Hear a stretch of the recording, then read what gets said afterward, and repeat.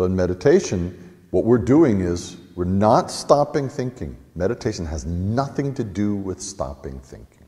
We don't sit here trying to think of nothing. They said, sit there and think of nothing. That is completely wrong instruction. That has nothing to do with meditation. Any meditation, you can say.